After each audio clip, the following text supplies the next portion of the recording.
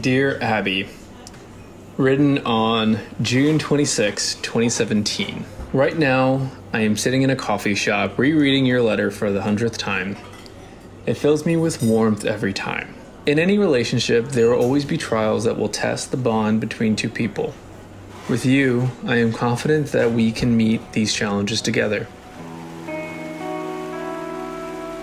Dear John, I just wanted to tell you that, as always, I love you.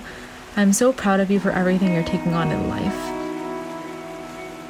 I know you don't feel this way sometimes, but you have taken on a whole lot in such stride. Let's see what else I can write. I'm just rambling, really. I just want you to know how special you are to me.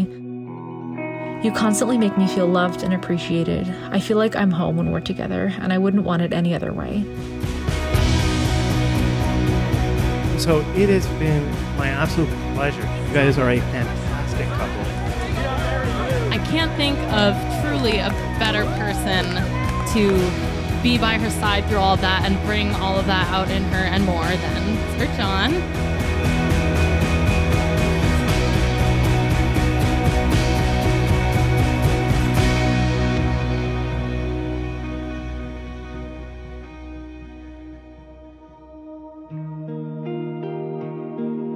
It sounds cliche, but those of you who I immediately texted after we met know this. I just had this feeling that I could not explain. My suspicions were shortly confirmed as I ran out of your car on our first date, not even giving you an opportunity to make a move because I was so nervous over how much I liked someone inexplicably that I just met 2 days ago.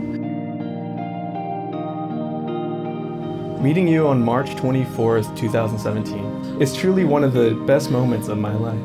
Despite being my last day of medical school, a great occasion, the only thing I can remember was thinking about you, this beautiful, curly-haired, blue-eyed woman who walked into my life and sat at my table, and Facebook friend requested me an hour later.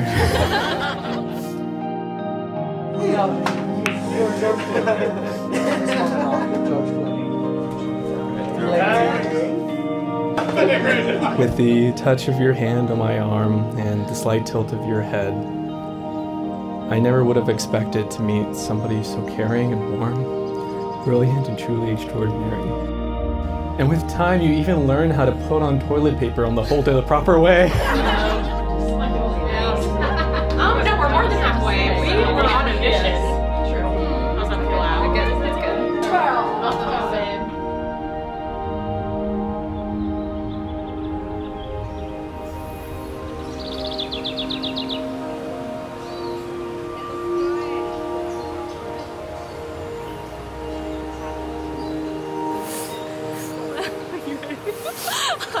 Hi. Don't cry. Don't cry. You look so nice. You look nice. It looks great. Don't cry.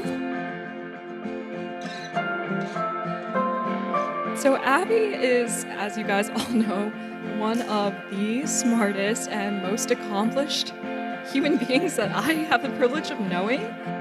I don't know if you guys know, they wrote each other love letters because they had, trials from the start where John was away. I promise to respect you, cherish you, support you, laugh, and cry with you, and maybe cook for you sometimes.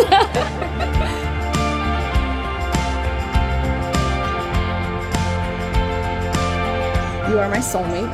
You're my home forever. And I know that whatever life and loss lie ahead of us, there is nothing that we can't get through together. I will love you until my heart stops beating and beyond until the end of time.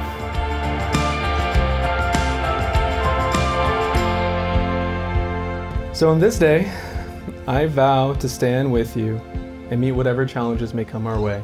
I vow to respect and honor you always, and to be honest with you, to make you laugh, to try to make you the best person, just like you made me the best person I can be. I will love you forever and always.